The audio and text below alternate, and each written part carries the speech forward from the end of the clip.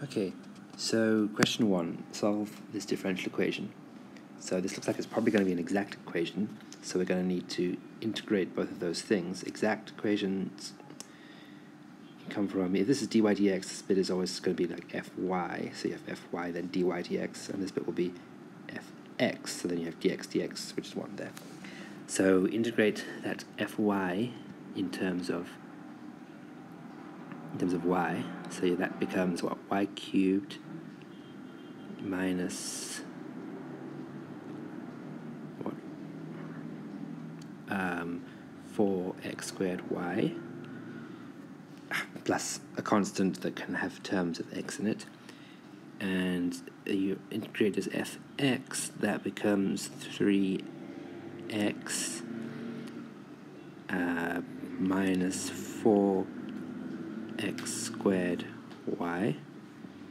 Okay, so these two things must be equal, so we're going to need this extra 3x on this side and this extra y cubed on that side. So that's what f is. And then it's equal to a constant, because the derivative of it is equal to 0. That's what the differential equation is saying. So the thing's equal to constant, and that's the solution. And it doesn't look like a thing we want to bother solving for y, because you've got y cubed. It's a cubic, that's not nice to solve. Okay, that's all. Let's just write that down neatly.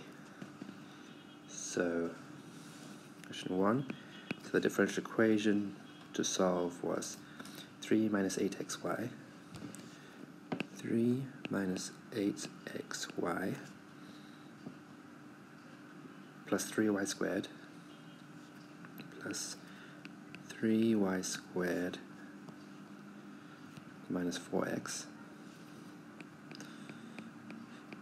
dy dx equals 0. So that's the same as we said fx plus fy dy dx equals 0.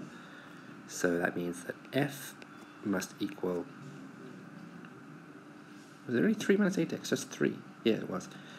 Okay, that means f will equal 3x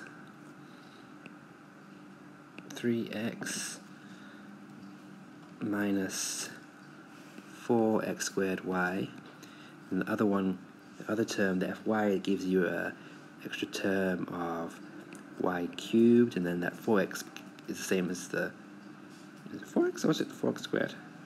Yeah, few, it's 4x squared. 4x squared.